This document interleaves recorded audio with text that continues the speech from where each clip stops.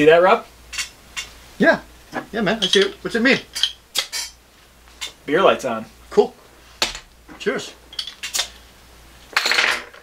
We're taking a look at the Empire E95 UltraView level. It's a box level. What do you like? What do you like about it? I like that it lights up. Yeah, that is the obvious feature that we're definitely going to highlight. Empire level definitely has been stepping up their game recently. They've made a lot of upgrades, and this certainly is a unique one that you're going to see in the level game. Dealing with low light conditions or even sometimes high light outdoor conditions, you'll get a glare, and they've invested a lot of technology into these vials. The light is the obvious one, but there's some other unique features that we definitely want to talk about. Well, you know, it's funny, as I personally, I can't tell you how many times, I'm going to get out of camera for a second, how many times I've used the LED light on a cordless tool and been like, yeah, that's level.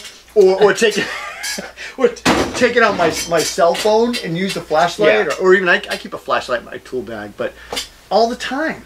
All the time, because we work in houses that don't have electricity. We work in crawl spaces, closets, attics, you name it. Yeah, and you know, this technology is makes a lot of sense, right? Like, why don't they just put the light in there? But then the first question is, okay, how durable is it going to be if we're going to light this up? So I think, well, first of all, box levels are notoriously more durable than, say, an I-beam level.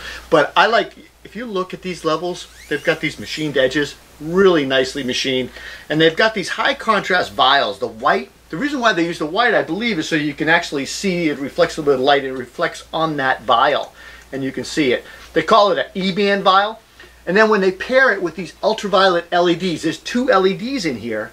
It really lights the hell out of it.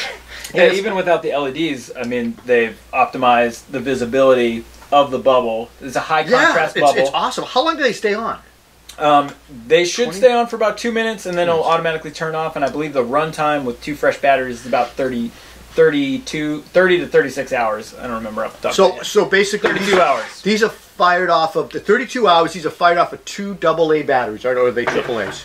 Double A's. Double A's. So there's something you don't like about this battery compartment, right? Yeah, I mean, initially, just kind of, you know, tapping it, it was a little hollow. I took the screw out, got a look at the inside. You know, the circuit board is exposed. There's a gasket around the outside, and you could see on the inside panel that the gasket wasn't making contact. I tightened it down. It's pretty tight, and it's got what's the protection rating on this? It's IP54 protected, which means it's well, first of all, they protect these for drop ratings and all that stuff. Yep. I think it's a 6-foot drop or something like that. But IP54 is dust and water, and they say, you know, masons oftentimes will wash off the vial with their. I want to see that. I want to see them wash this off and get a little bit of water in here, because I'm skeptical. You a little skeptical? Yeah, I mean, it's the investment in a lighted level when, you know, a mason's worried about only so much a grade. You know, it's like.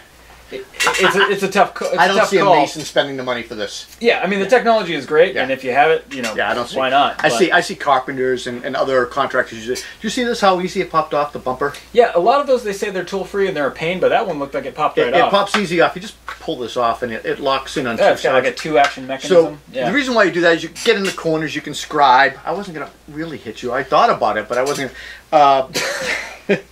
The box levels are great. They're durable. They've got great handholds. I don't know if you noticed that. They're equally spaced between the vials. And I think, you know, overall, as a finished carpenter remodeler even, you want box levels. You don't want to be using I-beam. So these are the way to go.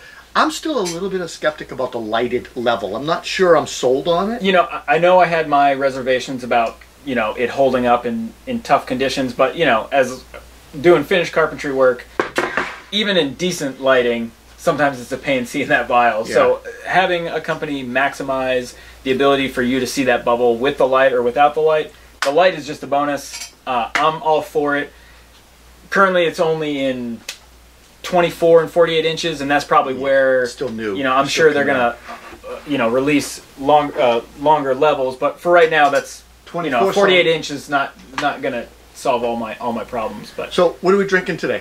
We're drinking some Sam Summer Ale, which is Samuel Adams. My favorite go-to summertime ale. Rob's a big fan. You know, Sam, wherever you're watching this, you can probably get some Samuel Adams. It's no longer really a microbrew, is it? It's huge. No, but they really opened up the market for a lot of small guys. So, you know, for all the haters out there, you know, Sam, give credit to Uncle Sam, all right? Because he paved the way for you. Absolutely. And Sam's Summer Ale is, you know, summer. That's right. Check out the UltraView LED Empire box level. See you guys later.